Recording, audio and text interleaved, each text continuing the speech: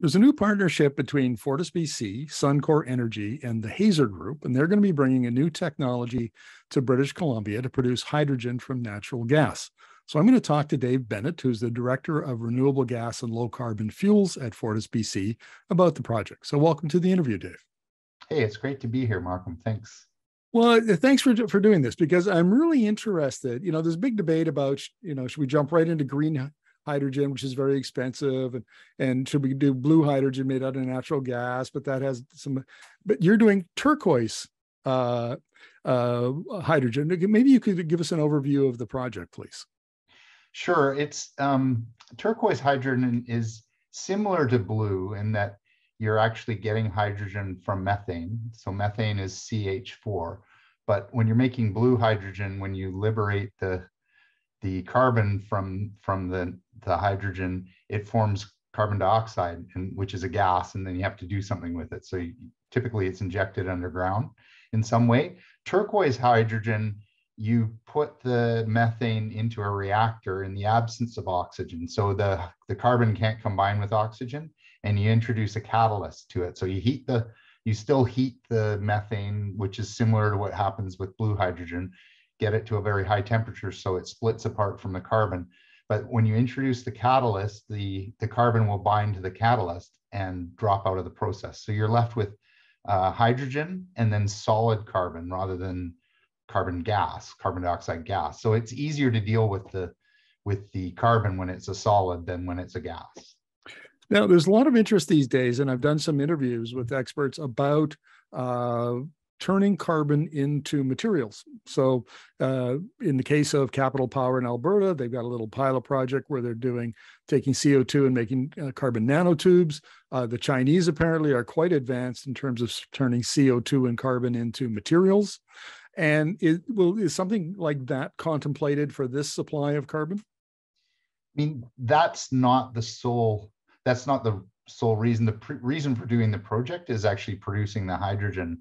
But I would agree with you. I think that, if this industry takes off, that this carbon that's produced from these types of processes, and there's more than one company that's looking at doing this similar sorts of thing, that there'll be a carbon supply that we haven't seen before, and people will figure out what to do with it. So there's all kinds of things. You can make battery anodes, you can mix it with concrete and asphalt to make it more resilient.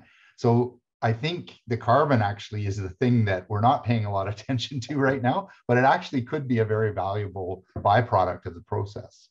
Well, let's talk about the value of the hydrogen, because now you folks have already announced a project where you're going to be taking renewable gas, biogas, and blending it with your natural gas in new subdivisions down in Vancouver. So is it the same? Are you contemplating doing the same with the turquoise hydrogen? Yeah, fairly similar. Basically, we've been working on the renewable natural gas, biomethane, for the last 10 years. And, we've had a program in place. The current iteration of it, which is before the Utilities Commission right now, is basically any new customers that come onto the system would get allocated biogas. So they wouldn't add to our carbon footprint, any new homes or businesses that start using natural gas. The thing with biomethane is it comes from a biogenic source, so it's carbon neutral, but it's methane. So it's exactly the same as the methane that we get, from conventional natural gas. It's not distinguishable. So you don't have to do anything different when you introduce RNG. With hydrogen and turquoise hydrogen, all the different types of producing it produces the same thing. It is a different gas, so it has different qualities. And we're going to have to think about how we're going to use it differently. But ultimately, that's what we're trying to solve, the same problem, which is lowering the carbon footprint of our gas system. So we think that moving biomethane and moving hydrogen, that's what we do, is move gas around. Initially, hydrogen can be blended with natural gas and then just be used exactly the same way as natural gas. And in fact, with this project, that's what we think we'll be doing, is we're just making a little bit of hydrogen. So we'll be blending it into our system. Right. I understand you're going to be making about 2,500 tons of hydrogen per year at Suncor's Burrard Terminal site. Now, What percentage of hydrogen can you blend into the CH4 that you're currently moving? Well, we think we can go up to about 20%. Initially, we're looking about 5% by volumes. I've seen estimates even higher than 20%, up to 30%. If you get more, then you need to start thinking about your appliances because they would behave differently with a different type of mix of gases in it. So that's why there's a limit in terms of the amount that you can put in. But we're initially looking at 5% by volume, and then we would work that up over time. What about the pipes themselves? There's been a discussion on my social media accounts about the extent to which existing pipes, whether they be big pipelines transporting natural gas a long way, or it's the distribution pipelines into our homes, just how much hydrogen, what percentage of hydrogen those pipes can handle without leaking. Yeah, and that's something we'll be studying. Most of our distribution system, once you get down to the distribution part that goes out to your house, that's a plastic pipe, so that doesn't have issues with the same issues as steel pipe. But steel pipe is something we'll be looking very closely at.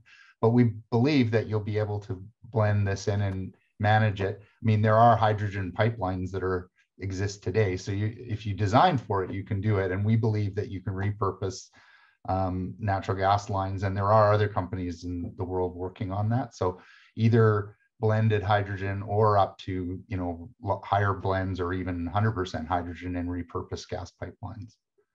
Now, Hazer has what you guys have described as an innovative methane pyrolysis technology. Is that technology does create hydrogen that's competitively priced? Like our BC customers going to see their bill go up because it's got this hydrogen blended into it? Well, the hydrogen is likely to be more expensive than conventional natural gas. What we're hoping to be able to do is create things that are similar in cost to what our biomethane is. So more expensive, but still competitively priced. The great promise of Turquoise hydrogen is that because it doesn't need as much energy as electrolysis, so that's the green hydrogen you hear about, it uses electricity and water, it uses a tremendous amount of energy, so it can be quite expensive to make. Blue hydrogen, on the other hand, is less expensive to make, but then you have to be able to store the CO2 somewhere. So we think that we can get to the point where the Turquoise will sit somewhere in between, and that'll make it very cost-effective solution. Obviously, the one other real advantage of this is that you can put one of these machines near your customers. So you can use all your existing gas and methane natural gas network to still move the gas there, and then you just turn it into hydrogen just before you're about to use it, which is quite attractive as well. Well, Dave, thank you very much for this. Really appreciate it, and good luck with the pilot project. Thanks very much. I've enjoyed talking to you today.